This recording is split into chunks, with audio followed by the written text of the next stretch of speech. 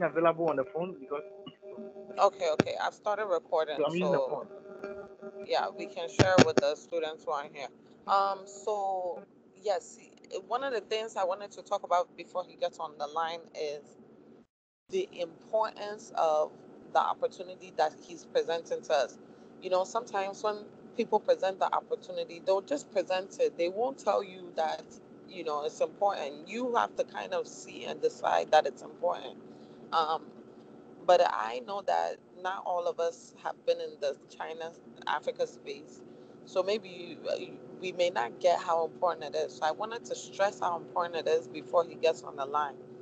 Um, like I said, if you're going to reach millions of people by writing on his website. One, two, the type of people you're going to talk to via his website, and he doesn't want people to just contribute once. He wants you to contribute as often as you would like. So if people come to know you as a contributor on his platform, the kind of people you're reaching, we're talking about stakeholders in China and the Chinese government. That is huge. Like I don't know if you guys really understand that, but when we talk about geopolitics and where China is right now, to have access to that, to be able to influence and speak to people on that level is really impeccable. But three, on the other side, I want you guys to think about the opportunities that will come from this. And one of the sessions that I'll do when we get close to the end of the training before you start your campus chapter is I'll talk to you guys about how to leverage the things that you're doing, who you are, for even greater opportunity. If you want to study outside, let's say you want to go to the US or you want to go to China to study, and you say that you are a contributor on, you didn't just contribute once. Let's say you really contributed several times. You were sharing your thoughts, opinions, and he doesn't want it to be towards an agenda. You don't have to have a specific. Let's say you're in Lagos, so you notice there's a big, manufacturing plant that's Chinese owned. What are you seeing? How do people feel about it? People want on the ground experience. So let's say no, whatever it is, you're sharing it, right? And you tell, you say on your application that I was a contributor on a platform of this nature, and people already, you don't even, most of the time, you won't have to explain it to people who are in the China space or the China Africa space, or even people anywhere, what the China Africa podcast or project or the business is. If you're able to put that on your application to a school in the US, in the UK, in China, I guarantee you that is going to open so many doors for you that you would not get with any other publication. I can say that for a fact. So I just want to make sure that we know what we're about to get into. Like when he told me that he would like us to contribute, I can't tell you guys how honored, excited, proud. I really felt like I wasn't expecting this to even at this stage because we're such a young organization. We just started with you guys this year. So for him to say that he wants us to be contributors and be official partners, meaning wherever he goes, he's going to say, I'm working with Africans on China, the young people on Africans on China, and they are contributing on our platform. And he's working with foundations such as the Gates Foundation, the richest man in the world. He's working with their foundation to do projects. I cannot even imagine what that will do for our organization, what that can do for you guys, in terms of the opportunities that will come here for you to lead in this space, which is all we want, for you to have a platform to lead, to share whatever it is that you want to share about this relationship and its impact on the continent. Okay. So I've spoken at length. And again, like I said, at the end of the program in December, I have a session that I lead myself on how to leverage. Um, but even before we get there, I want you to know that this is not, this is a big deal. And I don't know, Seth, do you want to add anything to what I've said so far? Because, Seth has been an avid, like, reader and contributor in the China Africa space anyway. Seth, do you want to add anything? Well, my voice is not good at the moment, but yeah, I think Brian has made all the essential points that you need to know, because I think this is actually a very big deal. Especially, you realize we have this the African Comprehensive Mutual Agreement, right? And any connection with China and all that. Like this is going to be a very huge area going forward. So I think you have to take advantage of the opportunities. Yeah, yeah. Okay. So yeah. Thanks. Thank you, Seth. So I'm going to put him on the call in, let's say, 5 minutes. Do you guys have any questions before he gets on the call?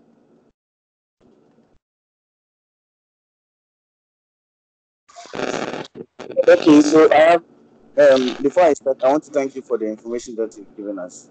And I've really learned a lot. But I want to know if you know how he should be addressed.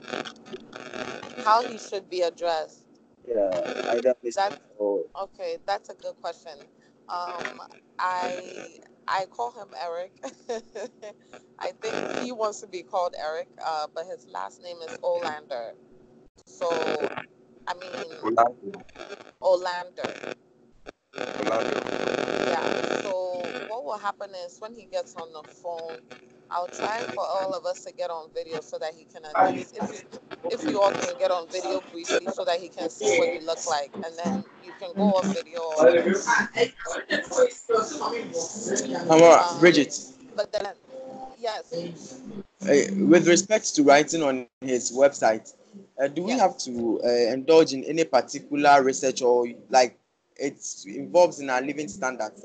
As in what we basically feel, or what we basically think about the China African space. yes, that's a great question, and I also think that's a question you should ask him when he gets on the line. But Wow. from my perspective, he's going to say, "Oh, he wants it to be from your perspective, whatever you're seeing on the ground." But here's what I'll say: yes, you don't want it to be a research paper, but at the same time, you want to understand who this can reach. Do you get what I'm saying? This is going to be Yes, this is yes, yes, I one, get you. yeah, your digital identity, right? You're going to be, people when people search your name, your article on that platform will come up probably first because of just who he is and his platform. So you want to make sure that you're presenting your best foot forward. You should have your own opinion and your own perspective and how you share it, but I think it should be your best representation of that. So Okay. well written, or maybe if it's a video, you've tried your best to make it, you know, viewable, etc. Presenting yourself like the person you want to be. Okay, Okay. that's a good question. Divine, do you have a question?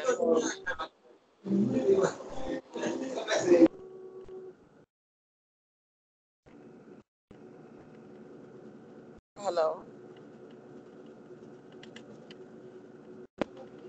Yeah, I think I have learned everything so far. And my only question would be for the student exchange.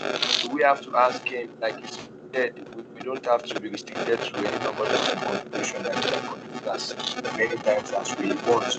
And then It's very the hard to website hear for you. What did you say again? I said for the student exchange programs, like Yes. is it often like would there be a specific registration process we have to follow, or do we just have to ask him how it is done? Yes, that's a great question. So we haven't spoken about logistics. He didn't tell me how he takes the contributions. I believe he told me that he edits it himself. So, and he's had to do minimal editing so far. So he really wants to preserve your voice when you send in whatever you send in. So I think that's a great question. You can ask him, like, what would be the process for submitting your contribution? Do you do it through the website? Do you email him? Maybe you email it to me. You guys will find a schedule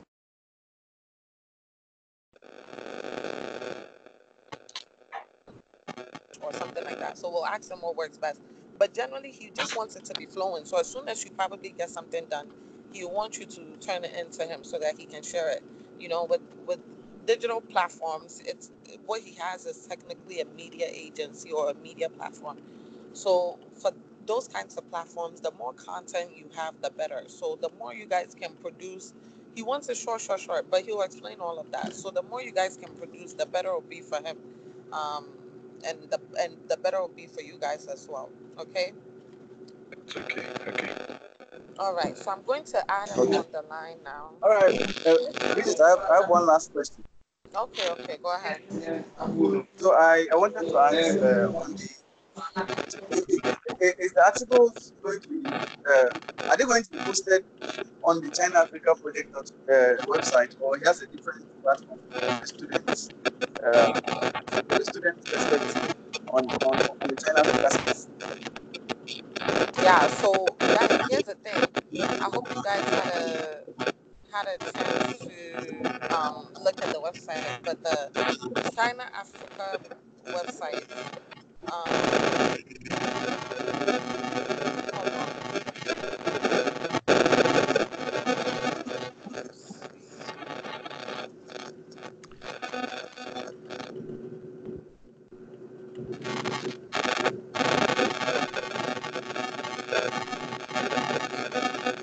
Okay. Hello. Hello. Yes. Do you, So I had. do you hear Hello. the static though, or is that on my side? Hi, Eric. It's on our side. Hello. Okay. Divine, can you guys make sure you mute yourself? Can you make sure you mute yourself, Divine? Okay, everyone. Yeah, thank you. Thank you. Hi, Eric. Hello. Hi, Bridget. Hi, everybody. Here, I'll turn on my camera so everybody can see me just for a little bit. Yes, that would be great. That would be great. That Thank you so much. hey, everybody. Hi, Hi, Eric. Good to see you guys. and good to see you too. Oh man, this is gonna be fun. Yeah. Oh, I love it. I love it. Hi, Eric. Thank you so much. I'm en route to Philadelphia, so I can't be on video, but I'm very happy to see this happen. Nice. So, how many people do Yes. we have here tonight or today? Yes. So we have 5 students with us. Some of our students couldn't make it because of exams and trips. But Okay. we're recording this session for them to be able to follow suit. Cool. Yes.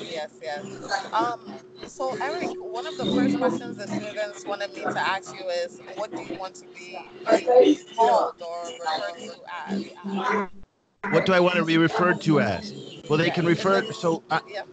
I'm technically a journalist, and so the managing editor of the China Africa Project. Awesome. But I think it's it's more in relation to your name.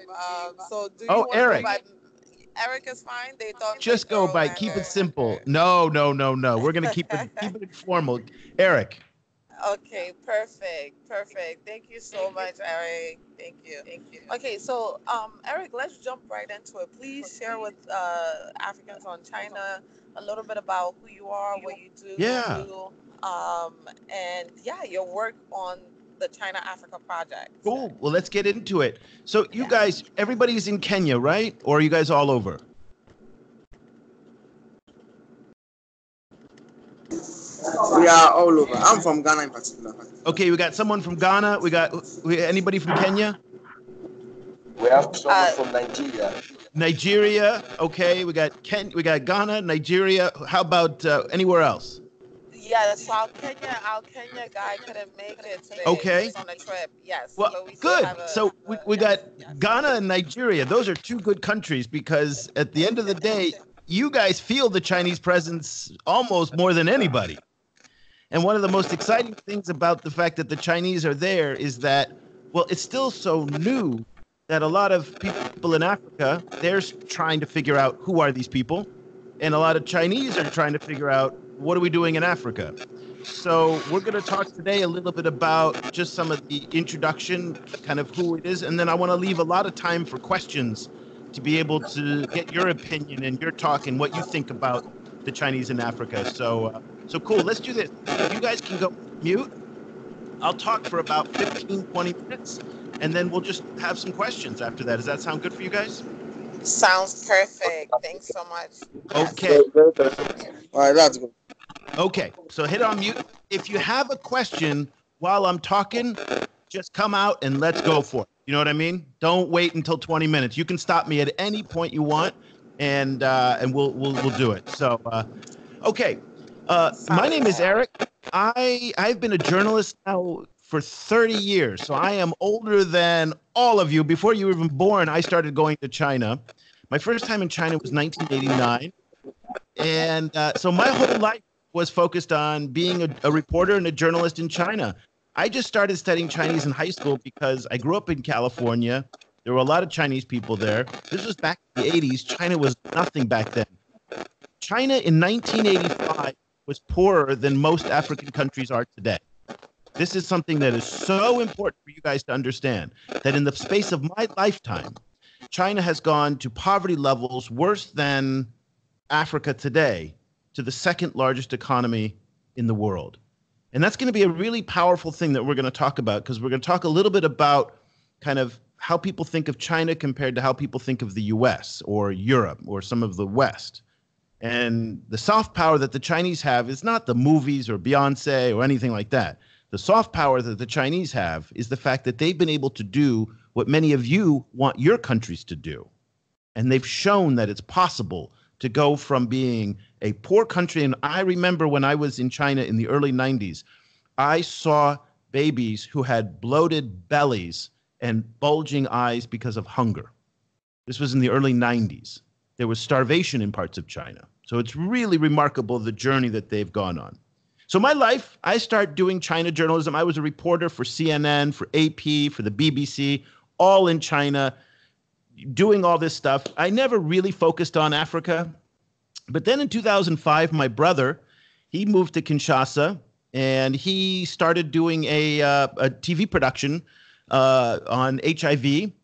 And so I went out to go see him. I go out to Kinshasa. There's only one Chinese restaurant in all of Kinshasa. 11 million people, one Chinese restaurant. It proves that there's a Chinese restaurant in every city in the world. But I didn't really expect to see any Chinese who were there. I go back in 2006 to see my brother, and there were 2 Chinese restaurants that were there. Thought, okay, that's kind of cool. But by 2007, 8, and 9, something incredible had happened. The Chinese were everywhere. I mean, they were building the streets in Kinshasa. There were Chinese restaurants. There was Chinese supermarkets. There were Chinese groceries. There were Chinese people. It was just like, what happened? And I know that you have probably felt the same way, that in your communities, 10 years ago, there was no Chinese person who was there. And now the Chinese are a presence in your lives. In Ghana, in the Central Business District now, the Chinese are really changing things up a lot. And we've done a lot of shows on this. And same in Nigeria, same in Kenya, same in South Africa. The fact is that China today in Africa is the most transformative country for all of Africa, for better and for worse. So I want to be very, very clear here. Personally, I don't care either way. I don't take a side in this story. What I do is I tell the story of the Chinese in Africa, because after when I was in Kinshasa and I saw all of this activity and this change, and I moved there in 2010, and I asked my employees, I said, what do you guys think of the Chinese? And they gave me these really complicated answers. They said, well, I like this, but I don't like that. And that was so interesting to me compared to the US and to Europe and the newspapers that I was reading from the Washington Post, the New York Times. China's colonizing Africa. China's taking over Africa. China's conquering Africa. China's the neo-colonial power. You hear that a lot too. So in the West, and in Africa, it's good, but it's also weird. So that got me really interested. So I started saying, I'm going to start, writing a blog, because in 2010, that's what you did. So I started going to talk to the Chinese, because I speak Chinese in Kinshasa in some of the neighborhoods. And I started sharing this on a blog. And I didn't take a side. I didn't say China's good or China's bad, because what I learned is that I can sit here with you today for the next hour and tell you that China is the worst thing that's ever happened to Africa, even worse than European colonialism. and everything that I would say would be true. I can also sit here for the next hour and tell you that China is the best thing that's ever happened to Africa. And everything that I say would be 100% true. This is what makes the story about the Chinese in Africa so interesting, so complicated, fascinating. You can see this story from any way you want. And that's one of the things when you go online, you talk to your friends, you kind of read the news, you'll usually hear it one side or the other. China's terrible or China's great. You rarely hear the middle. So what I do is I spend my time in the middle. Some days I say it's good. Some days I say it's bad. Some days I say China is doing great things. Some days I say they're doing terrible things. You don't really know where I stand because I don't stand anywhere. So from the blog that I started in Kinshasa, then I went on to Twitter and to Facebook. And it was amazing because all these young people like you who had all these complex views on the Chinese really started to come along, and they thought it was really cool because I was trying to kind of be a bridge saying, listen, I've spent a long time in China. I speak French. I've spent some time in Africa. I'm interested in what the Chinese are doing around the world. And so then on Twitter, I went out and I got really busy when I was later on. And so I looked for a co-host because I started this thing called a podcast back then. This was 2010 as well. And I found Cobus van Staden, a journalist in South Africa. He's now the China-Africa researcher at the South African Institute of International Affairs. And since 2010, he and I have been podcasting on China and Africa every single week for 10 years. 10 years now, every week. And so we have 430 episodes now on China, Africa. Go ahead, Bridget. Right. That's incredible. I just wanted to interject and say that. Amazing. So we didn't think, I mean, how many things can you talk about with the Chinese in Africa? Right. I mean, we thought we were going to run out of things to say after about, 6 weeks, 7 weeks, maybe a couple months. But it turns out that this story is so big, so complicated, so multifaceted. Africa, 55 countries, 55 countries, so many different cultures. And the Chinese are literally everywhere. From telecommunications to agriculture to military to investment to manufacturing. I mean, they're everywhere. But one of the things that I discovered when I was in Congo, and I've traveled now extensively throughout Africa, and I see the same thing. And it's exactly the same thing in China, where I lived for 15 years. I've lived in China. In China, when you say the word foreigner, they say Lao Wai. Lao Wai is a derogatory word for a white person. Like when they mean foreigner, there's a very specific meaning about it. It means a white guy, either from the US or from Europe. That's the only thing it means. It doesn't mean, a guy from the Middle East or from Latin America or from Africa. When I say Lao Wai, it means a white man. And when I was in Kinshasa, they have a word called mundele. And mundele in Lingala means the same thing, foreigner. But what does a foreigner mean to a Congolese? Of course, same thing. It was a white guy. So one of the things back in 2010, 2011 that I noticed is when the Chinese were coming, and I still notice it today, and I'd be interested to hear what you guys think about this because you're a new generation. When the Chinese came in 2010, 2011, started to really ramp up, Africans had most part, when they dealt with foreigners, they dealt with Europeans or Americans, with white guys. The Chinese, they're not Europeans. They're not Americans. They see the world in a very, very different way.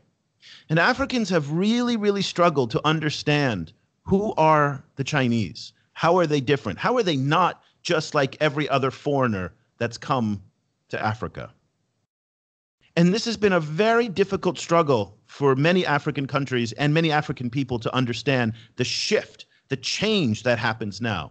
And so one of the things that we try and do is to bring that, is to explain that, the differences in terms of how Chinese are very, very different than Europeans. Number one, they're not there to save anybody. They don't look at Africa as the same way that Europeans and Americans do. Most Europeans and most Americans, and you know this, they look at Africa as a place of, let me give you a list right now, see if any of these are familiar.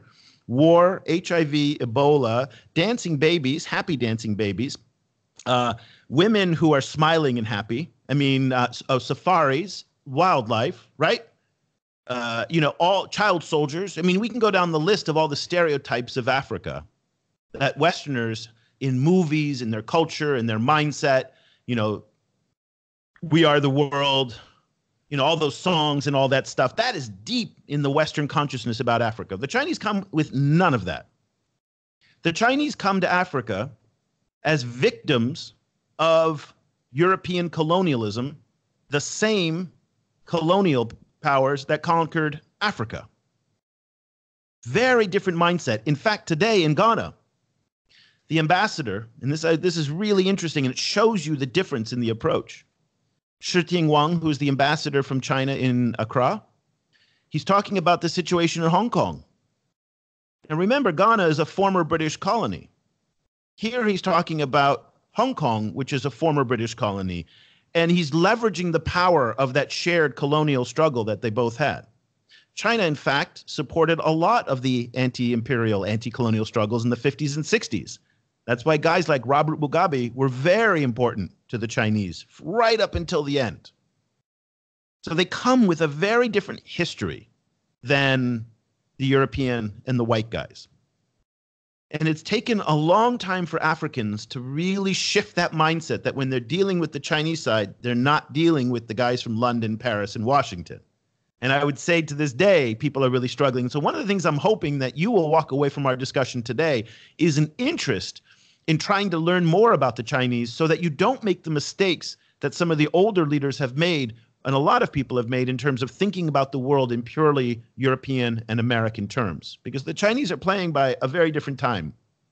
So time is a really interesting concept with the Chinese. They're not thinking about 1 year, 2 year, 3 year, 5 year, 10 years. What they're doing in Africa today and around the world, this is a 100, 200-year plan that they've got. They think in time in a much different way. And understanding how they see time is so important because they're not worried about the little details of today and tomorrow. And, this happened. That's a small little detail. And you have to remember that while China is very important to Nigeria and to Ghana and to Kenya and to South Africa, now it's the largest trading partner of 44 African countries. It's one of the largest sources of investment. It's loaning huge amounts of money. So to Africa, China is super important. In fact, China is probably the most important country. No one is lining up to give Nigeria money to build railroads. Nobody. Only the Chinese are doing this at the level they're doing. $629 million last week was approved to build a port in Lagos. So that's from the Chinese. The Europeans aren't doing this. The Americans aren't doing that. So to Nigeria, for example, and the same for Ghana, and the same for all these countries, the Chinese are hugely important. But Africa is not important to China. Not at all. If you add up all of the trade from Africa, all of it, $200 billion every year, that comes out to 0.39% of China's global trade. Not even 1%, not even a half of a percent. In fact, Germany does more trade with China than all of Africa combined. So if Africa disappeared tomorrow, just dropped off the map for China's trade, nobody in China would actually notice it because it's less than 1% of China's total trade. And that goes to really understand the imbalance that happens in these relationships.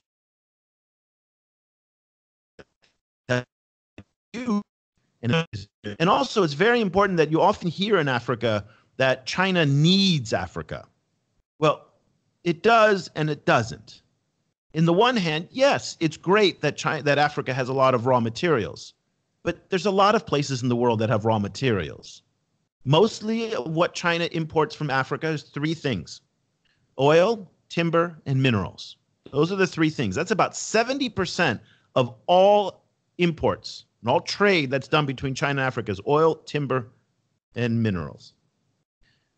Guess what? The Middle East sells a lot of oil. South America sells a lot of timber and minerals. Africa doesn't really have a monopoly on that. So economically speaking, Africa, not that important to China because they can get what Africa sells in a lot of different parts of the world, and they are now. In fact, we've seen trade with Africa kind of be flat or go down. 2015 was the peak at $225 billion, and it's been going down. Meanwhile, in South America, they do $300 billion of trade with China. So it's going up with South America going down.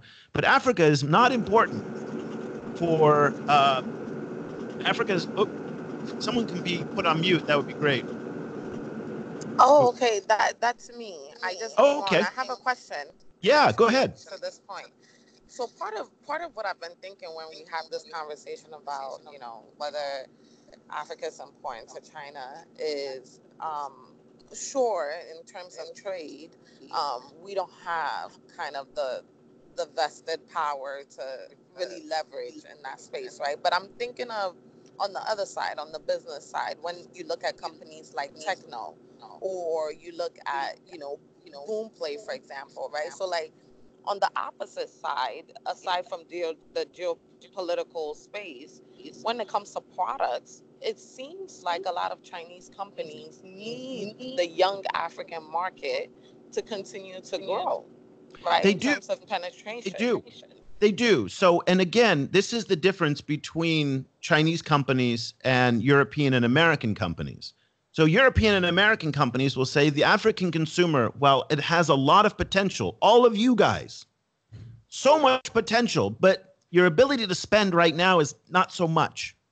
So companies like Apple, even Facebook to a lot of extent, but a lot of American, European companies say, you know what, we'll get to Africa later.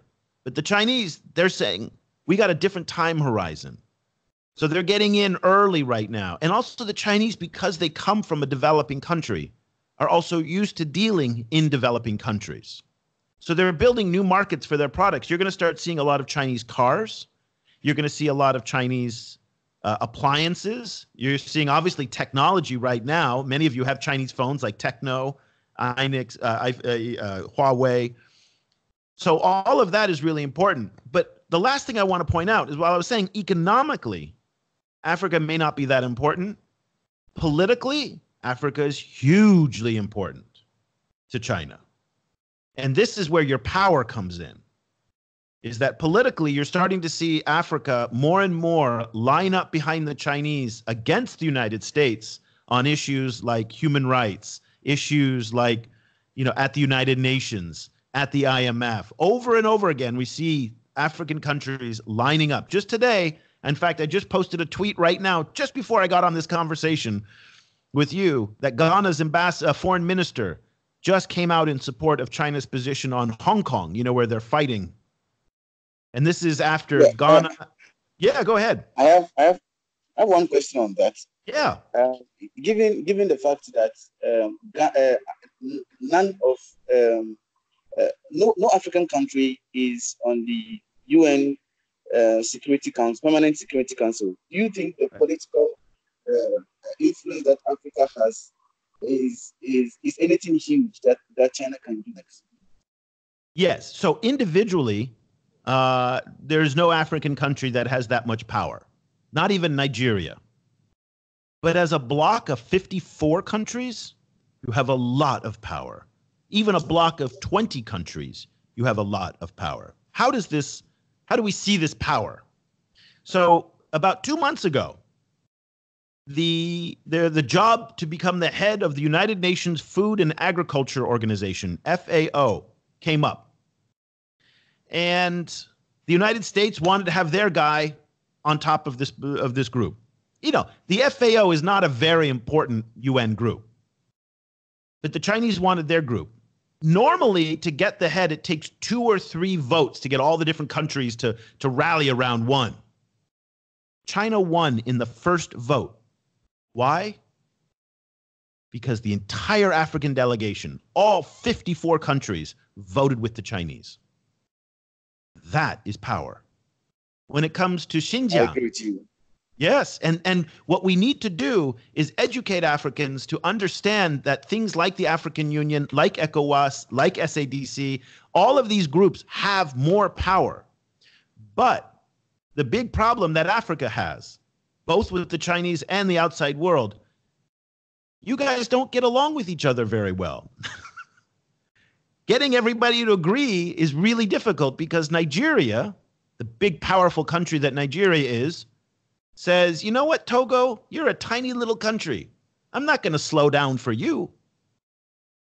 Same thing with South Africa. They say, you know, Botswana, you're slow and you're small. I have my interests. I'm a big power. So getting African countries to be lined up is really one of the most important things. And if that happens, there's an enormous amount of power that can come out of that. Now, we're also seeing that Kenya is fighting with Djibouti right now to get a seat on the UN Security Council. And China is helping them to do that. So you're seeing this kind of working together, which is really, really important. So let's quickly talk. Go ahead. Okay, sure, Eric. So before we move on from that, I think we've all been like really, our mind has expanded in terms of thinking deeply about the economic power or kind of the economic importance of Africa to the political power that Africa has that's important to China, right? So as young people who want to be influential in this space, how do you think we can specifically influence political power vis-a-vis China and Africa? Okay. Last on African social media, about 2 years ago in 2018, last year in 2018, there was a picture that went around all around African Facebook and Twitter. And it was at the Forum on China-Africa Cooperation Summit. This is the big summit where China gives a lot of money to Africa. And there was a negotiation. Maybe some of you even saw this picture. And on the one side, I think it was the Nigerian delegation, but I'm not sure which country it was. But on the one side, there were the Nigerians, and I think it was the Nigerians. And on the other side of the table was the Chinese. The Chinese side, the negotiators had their computers out. They had notebooks. They were listening in, waiting to take notes and to really be engaged. And on the African side of the table, not a single notepad was out. Not a single computer was out. And young Africans were like, oh, guys, come on. They were so angry over this because it really sent the message that Africans are not engaging. And it was just that visual. And all across African social media, people were so angry about this picture. And so one of the things that we need to see more of is more young people get engaged with China and what the issues are. China, let me tell you this right now. China will be with you for the rest of your lives. It is going to shape your countries for better or for worse. Many of you are going to have children who will grow up and paying off debt that your parents right now and their generation is taking on from China. That's how important this is. It will shape so much of what you do. You right now on this phone call, this Skype call that we're doing right now is only possible because of the Chinese. Think about that. The Chinese have put in 70% of the 4G network. Huawei has built most of the internet connections in Africa, mostly through loans that came from the Chinese government. Let's be honest here. Without the Chinese and their loans from their taxpayers, we would not be on this Skype call today. It is amazing to me that you can see me in video, because only a year ago, this would have been very difficult to do in countries like Ghana and Nigeria. So I'm not saying that this is a good thing or a bad thing. I am saying that for your generation, it will always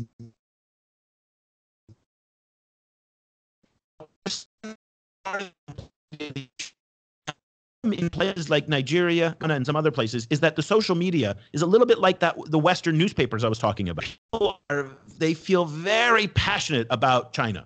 It's either great, China's the best, China's giving us loans, China's building stuff, or they're the worst thing. They're the neo-colonial, they're terrible, they're abusing Africans, they're killing our markets, they're doing all the bad things. What I recommend for you who are just coming up in the system is to be in that middle space and to understand what's good and what's bad, because they're both there together and both will be there for the rest of your lives. The Chinese are not going anywhere in Africa. Let me be very clear here. The Chinese are not there to conquer Africa.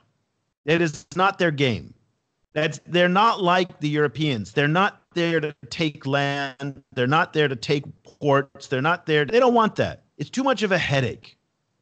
I met with a senior Chinese official in Beijing, and we were having tea together, and he was laughing because he said, they accused us of wanting to take over Zambia National Broadcasting Corporation, that we took control of. And he laughed because he said, have you been to ZNBC? There's nothing there. It's a tiny little thing. We're so big, we wouldn't want this even if they gave it to us. That's the mindset of a lot of Chinese officials about what's in Africa. What they want from Africa is they want you to buy their stuff, just as Bridget said, to buy the phones, to buy Boomblade, to watch Star Times. They want you to watch their TV shows. They want you to do all of those things. They want you to help vote with them at the United Nations, but they're not playing the same game as what the Europeans are doing. And for you to be able to understand that, to remember at the beginning of my talk, they're not like the other foreigners. And for you to take the time to figure out how they are different, they're in your community. Go up and talk to them. Find out a little bit more. Get to know them as people. And you will start to see how they approach things very different. I can talk about this for the next 5 hours, okay? And really, I've done 430 podcasts, so trust me, I can talk for a long time. But I want to turn this over to you guys now to see if you have any questions or comments or how you feel about the Chinese. So we can use the next 20 minutes to kind of talk about what you talk about. Thank you so much.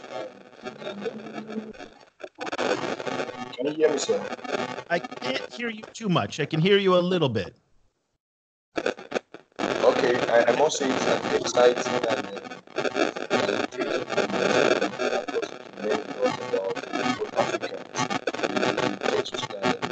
from the China space, and as well what the Chinese also get to benefit from Africa. Over the years, they have always thought that the Chinese African relationship is more economically based. Divine. But just, yeah, Hello, I Divine. can't. I can hear you. Fine, you might want to Can't hear you type at your all. message. Can you type your message? Can you hear me now? I can't, Yes. but there's a little bit of have to static on the line. Can you hear me now? That's a little bit. Oh, that's better. Go ahead. Okay, thank you so much. I said over the years, we have always thought that the Chinese benefit from Africa is more economical. Not until now, where you open the eyes to so many things, considering the political factors that they stand to benefit from the African, owing to the fact that we had a 50-country bloc, a 54 countries bloc in the UN and every other decision-making body in the world. My question now is, how can we, the younger generations now, come into play, considering the fact that there are lots of Chinese empowerment scheme and programs going on? How can we tap into this and become more useful and see how the future will become better for Africans and for us to have a better relationship henceforth, other than just being political? Yeah. So, number one, so now more African students study in China than any other country in the world except France. And in France, it's only the French-speaking students that go. But students from across Africa now are going to China to study. So there are quite a few scholarships, and the Chinese pay for everything. But if that's not an option for you, in most cities now, most major cities, there are Chinese language institutes like Confucius Institutes, where you can study Chinese and you can start learning about it. If that's not an option for you, to try to find ways in your own communities to start meeting and talking to people. Because one of the problems is that when we say the Chinese, that's as stupid really as saying Africans. There's no such thing as an African, right? Africa is thousands of cultures, thousands of languages, 55 countries. I mean, it is so diverse, 1 billion people. How do we take 1 billion people and put them under one word? Very difficult. Now, we do that because we have to, because there's shorthand. But China is just as complicated as Africa is. And so when we say China and Chinese, have the same respect that when we talk about Africans, that there's a lot of diversity. There's a lot of differences. You know, just so you know, most Chinese people, they don't like each other very much. In fact, when Chinese immigrants come to Africa, one of the things that they will say is, where are the other Chinese? Because I don't want to be next to them. And so you getting to know the Chinese side is also really important. And that's what I would say is the first most important step. So try to find Chinese community groups. Try to either study online or to study at Confucius Institute. Find some way to make a connection with them. So they're not just this thing that you see online, the Chinese. Because that's kind of, again, as silly as saying Africans, because Africa is too big and too complicated and too diverse to be one word, and the Chinese are too.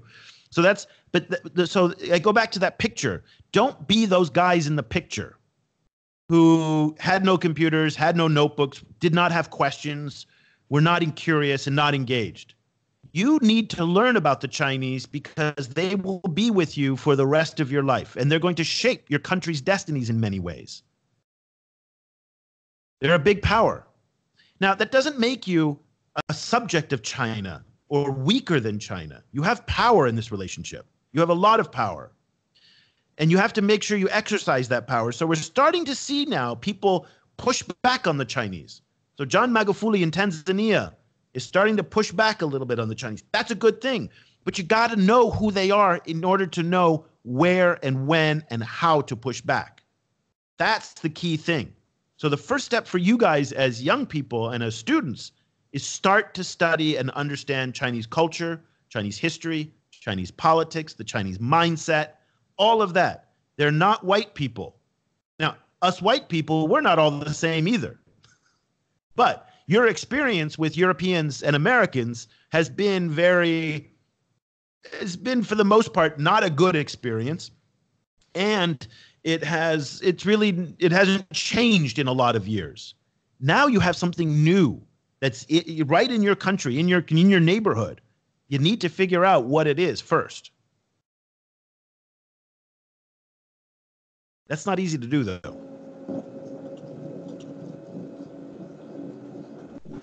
Yeah, well, Thank you so much, Eric, sir. I have a question. Yeah, go ahead. Oh, all right. Thank you very much. Thank you for this nice talk. I've actually learned a lot from this presentation. But then I'm very sorry to ask. You stated initially that you don't want to state a stand on the China-African space. But then you also said that if you are given a chance to talk about how the good things that China is doing in Africa, you can talk a whole lot about that. And if you take the negative side, we can talk a whole lot about that. But then I want us to hit the nail right on its head. So, frankly speaking, then personally, do you think there's a... Oh, he just dropped out. Oh no. He just dropped out at the question. Yeah. It was going to be a great question too. Right. Yeah, hello. Yeah, Eric, I'm back. Again. Okay, you say, do you think? And then it dropped out. So ask me, do you think again? Sorry. I said, do you think there's an imbalance in this relation? Personally, looking at these two sides. Yeah. Yes. There's a huge imbalance. What country are you from? I'm from Ghana. There we go. Ghana is a great example. And I even use Ghana in my, I have a presentation, which I'll share with you. I'll send you some of my presentations. And Ghana is the example to show the imbalance. Okay. Ghana is a tiny, China now is loaning Ghana billions and billions and billions of dollars. What power does Ghana have to be able to push back on China? Let's say Ghana wants to support the protesters in Hong Kong. I don't know why, but let's say they do. Or they want to support the NBA. or they want to do something that China doesn't like. Ghana then would be in real trouble with the Chinese, because when you borrow money from people, guess what? You got to play by their rules, right? Nothing's free in this world. Yeah, sure. So there is a very big imbalance. And this is the thing when I talk to Chinese people. So I talk to Chinese students, and they don't understand why Kenyans or Ghanaians are sometimes frustrated with China. They say, we're loaning Ghana all this money. Why are they so angry with us? And so with these Chinese students, and I just taught a class for 10 weeks to Chinese high school students, and this question came up, and I'll give you an example. So I said, okay, think about it this way. Japan to the Chinese is like the British to Africans, because they colonized, but Japan was terrible in their colonization of China. And Japan still to this day has not apologized for it. So it's a really sensitive issue. Okay, British colonialism in Ghana is not really a big deal anymore. Most young people, they don't care about that. But in China, they still care a lot about Japan. So I said, imagine now that Japan wanted to build your subway. They give you a lot of money that for 50, 100 years, you're going to be paying back. Your children's children will be paying back. That's number one. Number two, they say, well, we'll come in, we'll build it, but we're not going to hire only, we're going to bring some of our own people in to build it. So the conductors, the engineers, those are all going to be Japanese. Oh, and by the way, we're going to make sure that for the next 20 years, it's going to be Japanese people that run it. They got so angry when I said that to them. And I said, you don't like it because you're losing control. And that sense of control is very important to you as a country. So all of a sudden, when China comes into Kenya to build the standard gauge railway, same thing, Chinese conductors, Chinese managers, all of this stuff, people feel like they're losing control. And I remind these Chinese students that your parents' generation on this call, remember British colonialism. It was not that long ago when your countries did not have control because Europeans had taken that from you. So all of a sudden they start, oh, now I understand that this is more personal. And that was really interesting. The light bulb went off for them. So this sense that Africans are losing control of their destiny to another foreign power, when only 50 years ago, you just came out of this after hundreds of years of not having any control.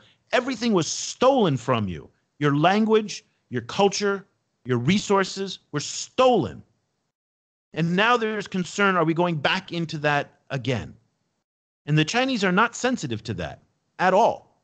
Even though they like to talk about how we were the victims of colonialism, just like you, but yet they'll come in and they'll do things which are very insensitive.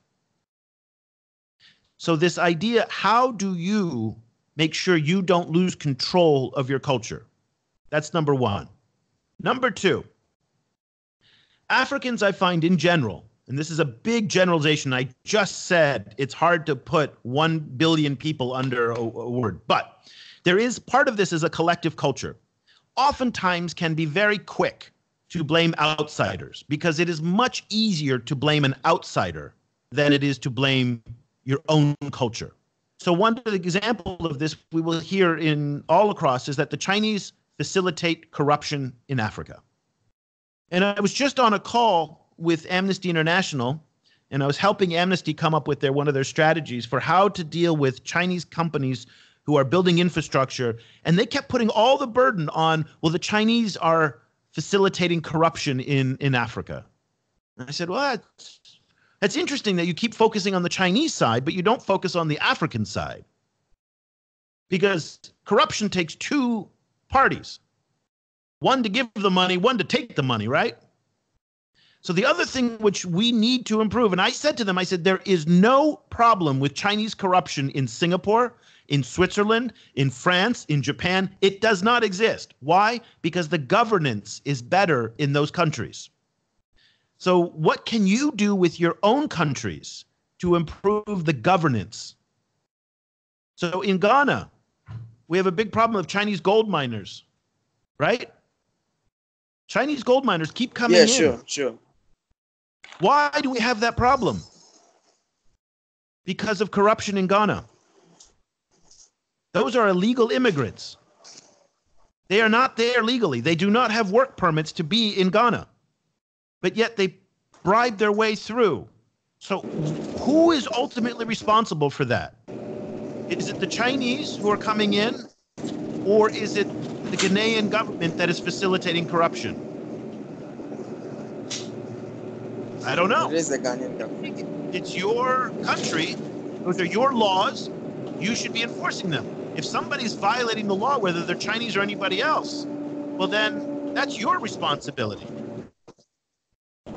So again, we have to look at what can you do in your country to make your country stronger in governance, to reduce corruption, to improve the effectiveness of government. And a lot of African people, they feel as negative towards their own government as they do towards foreign governments.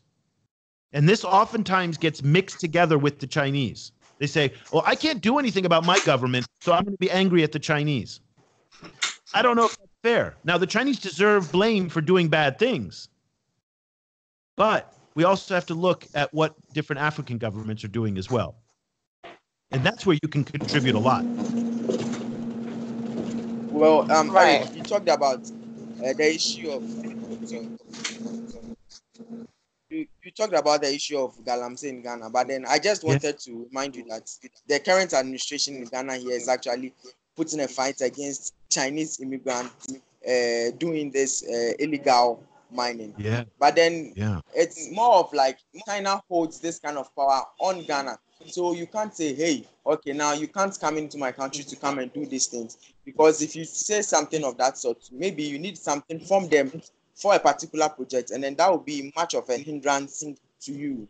So actually, this is what maybe I'm sharing that. Be careful some there a African little bit, countries are because actually the yeah, I mean, the galamsey, for example, like the Chinese consulate, if you talk to the Chinese ambassador in Accra, Shi Wangting, and you ask him about the galamsey, he will tell you, these guys are the biggest headache for me. They cause me nothing but problems. I want them gone because they get in the way of all the things he wants to do on the official capacity. So again, we have to look at what are illegal immigrants and migrants who are doing things, and what are people doing. So think of it this way. In Europe, we have a lot of illegal African immigration into Europe.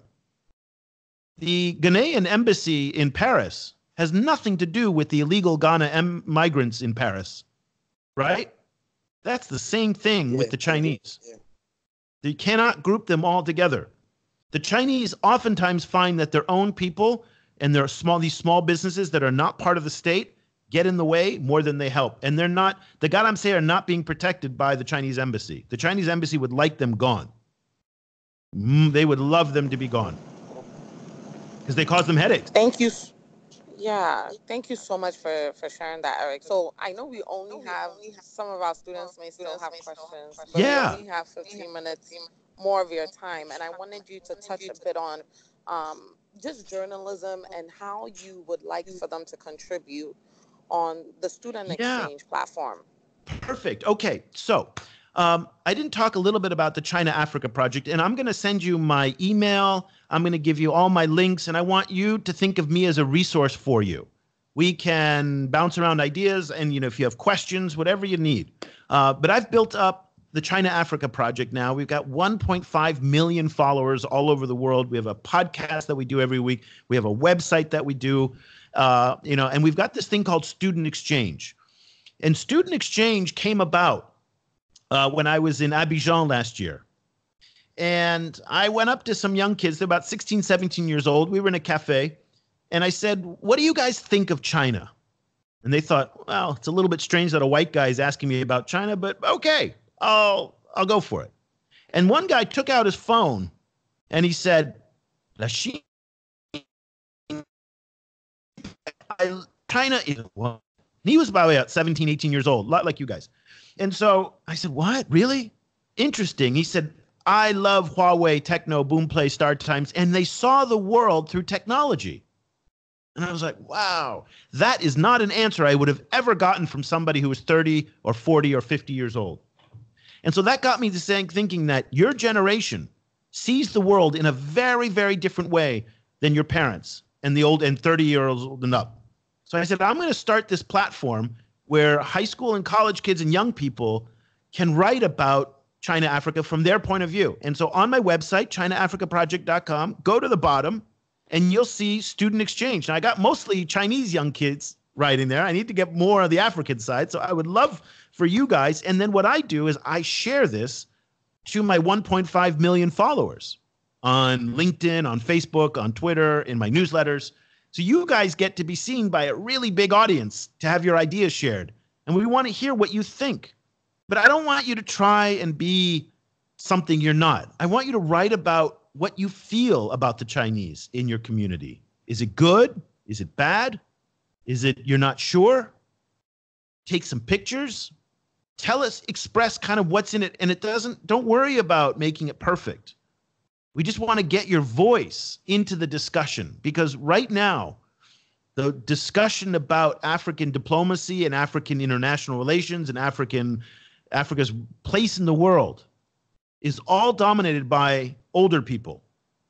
And yet, Africa is a continent where the median age is 19 years old.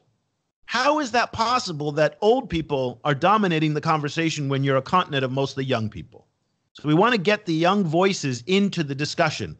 That's what student exchange is all about. It can be anything you want it to be.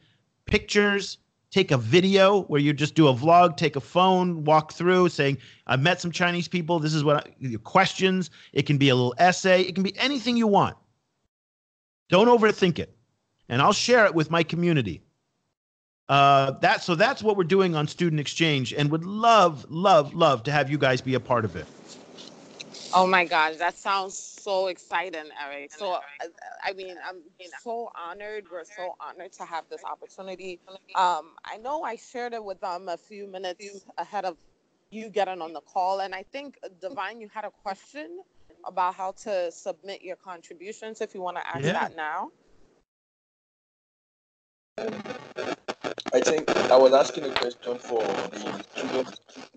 the student exchange program. Yeah. So I was asking, how do we get to get carried along? What do we have to do? How do we start? Is there a kind of registration process? What do we have to do?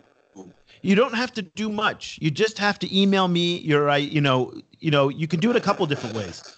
We can talk about it beforehand. Let's say you have an idea, but you're not really sure. You and I can set up a time to talk, or we go back and forth on email to make sure we can bounce around some ideas.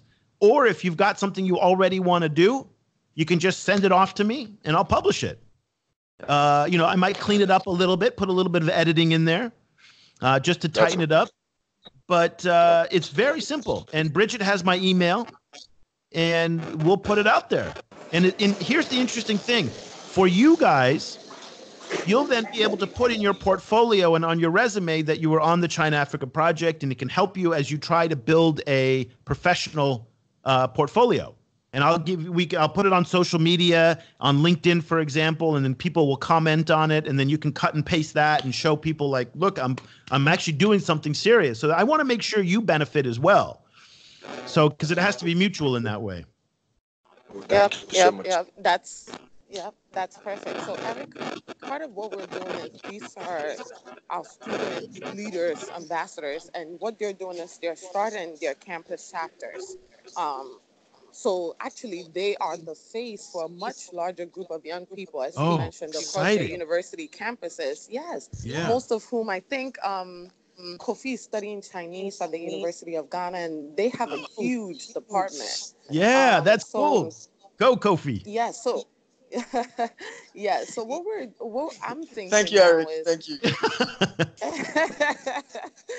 What I'm thinking now is it okay if, let's say, the members of their chapters also want to contribute? Absolutely. And again, here's what I do. You see this room behind me? I just sit here all day making content for the China Africa Project. Anytime, anytime, Divine, you want to schedule a call with me? I'm sitting here. I got my little dog that was with me all the day too. So, if you're going to get some students together and you want to do this together with your students, I love doing this. I love talking to you guys. And I want to, however I can help you to create a platform for you to talk about this. And here's the thing, young people in Africa today are not talking about this. I'm telling you, I sit on African media all day long. Young people are not talking about this, and you need to be talking about this because it's going to shape the rest of your lives. So let's start talking about it. Let's get a conversation across Africa going, and let's also engage Chinese young people so that you guys, young people, can start having a conversation together, saying, you guys are going to inherit this. All of this is going to come to you. So climate change, debt, environmental impact, trade, all of this is coming to you. So let's start that conversation now. And I'm here to do anything you guys need. Wow. Oh, thank you. Thank you It's so my much. pleasure. Thank you so much, Eric. Thank you so much. So, My pleasure. oh my gosh, we're so honored. I mean, we learned so much from your session, and I will definitely follow up on, what our next steps will be. Yeah, And and share my email with yes, everybody, and share the website with everybody. yes, And they have you it. guys Yes. can don't be shy, please. I'm telling you, don't be shy. You want to talk to me? Just send me an email saying, Eric, can we set up a time to do a Skype? Let's do it. Awesome, awesome. So, yes, and you mentioned that you would share with them some presentations that you have coming up. We would Yeah. love that. I Yes, have so some please. PowerPoints of some of the talks that I give on China Africa, and Yes. and I'll share those with you. Those a whole bunch of those presentations with you, and you can Perfect. that way. Yeah, And I'll then share with them. questions, yeah. So we'll get that going, and I have a bunch of PDFs that I can share as well. Oh, that's so awesome. Yeah. So we've been following your website as a group. And we're so excited we finally got to put a face to the Yeah. name, to the work. So thank you so much for your time, Eric. We're going to It's stay my on for a pleasure. few minutes to chat, Cool. but I am so grateful. Well, thank you guys. And I didn't get to meet everybody, but Kofi Divine, everybody else, listen, have a great day. And I'm really excited to have the chance to get to know you all. And, let's do something together. Awesome. Thank you. Thank you. Okay. Thank Bye, All right, guys. thank you. Bye. Thank you very much. Okay. Bye. Hey, guys. Hi, Bye, Bridget. Bridget. How did it go? What do you think?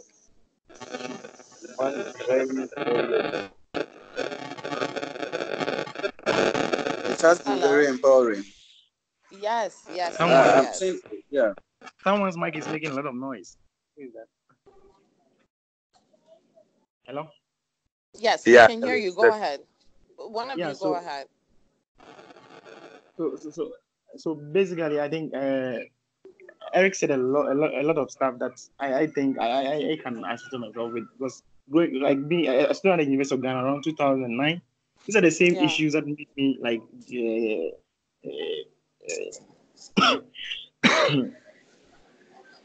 gave me the interest in China, because looking at a lot of these numbers and all a lot of these issues, I was like, wow, this is amazing. This is something that's going to change the world. And of course, since 2009 to date, everyone has seen what China's impact on the world has been. And the fact that he mentions a very important fact, like when I hear people say like whether China is good or bad, saying China is good or bad is too simplistic an argument to make. It doesn't make any sense.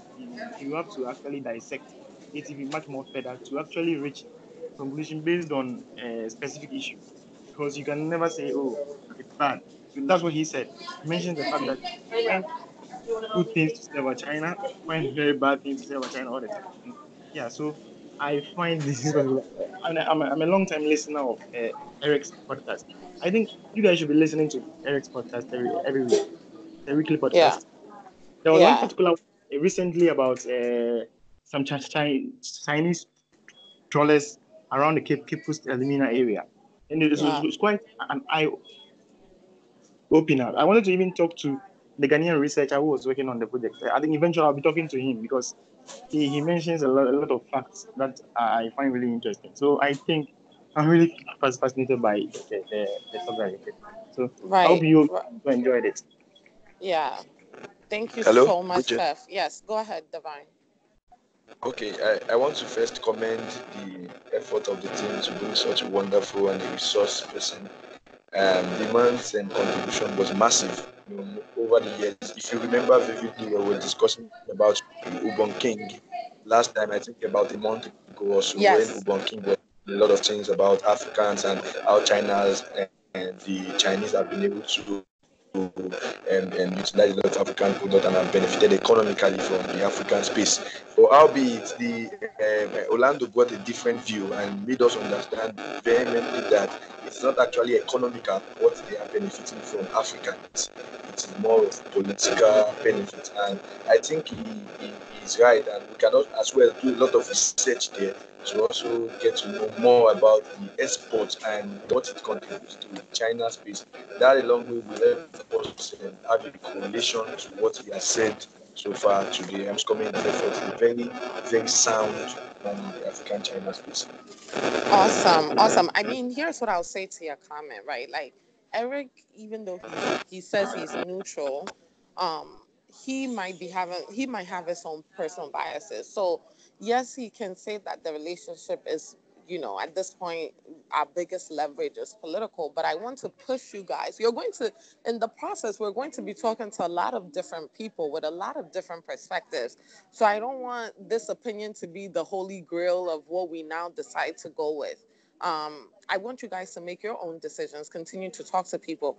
I would love for you, for example, for Divine to email him and further investigate. Like, okay, share with him the video and say you would love his perspective on it. Like, how come, you're saying that it's most of the leverages or most of our benefit for the Chinese is political, but other leaders in our space are arguing that it's economic, and perhaps maybe for the outsiders what they see is little money to Africa. For a lot of Africans, that's big money. They might say, oh, China's only getting 1 million from Ghana, or 1 million from Nairobi, 1 million all from Kenya, or all of these different countries. And for the rest of the world, that seems like a very small percentage. But when you think about the average African's income, and you think about, what our governments are actually have in their purse, you can kind of see that from a different perspective. You might think, okay, that's a lot of money, or that's a lot of resources still coming out of the continent and going to China. So, I mean, I'm not taking a position. I'm just saying, like, there are a lot of different ways to look at this thing. So let's continue to push ourselves. I love Eric's work. Ever since I met him in China, for someone of his stature, he's talking to you about consulting for Amnesty International, which is like one of the biggest aid organizations, or like, you know, um, the international organizations in the world. But still, he comes down to quote unquote our level, to the student level. He wants to engage with us, not on a surface platform, but on a really deep level, to tell you what he really thinks, to share with you the opportunities that are in the space, to motivate you, to encourage you. But more importantly, to give you a platform for you to share your voice that you would not have otherwise. So I mean, I'm so grateful for him. Like when I say it, it really means so much to me that he took his time to come and talk to us today at this length, to share his perspective. So I'll follow up this week. What I'll do is I'll have all of you, those who aren't on the call, listen to the recording that we have, and then what I'll do is I'll have you guys write a quick reflection, maybe just a paragraph on what you learned from his conversation. This way, everyone can hear it and everyone reflects. And then afterwards, I mean, like he said, he's ready. Him and I have already agreed on the partnership. Um, with Seth and Sylvester, we've agreed on the partnership. So now it's up to you guys. So if you guys want to share ideas with us before you share with him, that's fine. But if you feel comfortable and you want to, write your thing up and just send it to us, and then we'll send it to him, that's fine. I think maybe for the first 2 months, I think Seth, Sylvester, and I would love to see what you guys have, not to change it, but just to see what you guys have before you send it to him. So if you guys can share that with us first, just to make sure that, we're presenting our best. Maybe you might write something that you don't think about, or a few minor mistakes that we can perhaps look over before you send it to such a huge audience, before he sees it, because you also want to leave he'll correct it for you, but you want to leave a good impression on him. You don't know how helpful he can be to your journey personally. So we want to help you to continue to maintain a strong and positive and high level relationship with him, from what he's already seen, and take it forward. And also, that's why I wanted all of you guys on the call, because what's his name? I think it's Udemy. How do you say his name? Udemy. Does anyone know how to say his name? It's Udeme. Udeme. Udeme. Okay, yes. So he's been writing to us a lot about what he's doing on his campus already, even before we start the official campus engagement. So I want to encourage you, based on what you've heard from Eric, if you want to share the recording with, maybe some of the students in your class, if you're, in your university, who are interested in this issue, that's fine. If you want to share the opportunity for them to write to, that's fine. We don't want it to just be 5 of us. No, we don't have a voice if it's just 5 people. Imagine if we have, in our first month, 20 people contributing. I mean, imagine what a strong and positive voice is going to be. That's what he was saying. Like Seth is saying, you guys have had Chinese programs in your schools probably for decades, right? We're not the first ones to do this. But the way we want to be different is we want to bring everyone together to have a stronger voice. That's why we're not only doing Ghana, we're not doing Nigeria. We want to get people from diverse places, Kenya, South Africa. Imagine how much stronger our voices would be as Africans if we came together as a collective. So try to push yourselves to find people who are interested in the issue, or who want to learn more, and also present to them the opportunities that we have. This is the first, but like I said, we have the Jack Ma thing. We have so many opportunities that will come up, that we hope we can continue to share with you guys. Okay. So are there any questions before I have to run? No question for now. Okay. And then also, please, his email address, so his social media handles, and share it on the page so we can all follow him and get to learn more about him. Yes. Okay, so I'll share Eric's information. Like I said, I'm heading to the University of Pennsylvania to talk about what we're doing. So I'll be unavailable for the day, but hopefully by Monday, when I get back to New York, I'll email you guys his information. Okay, all right.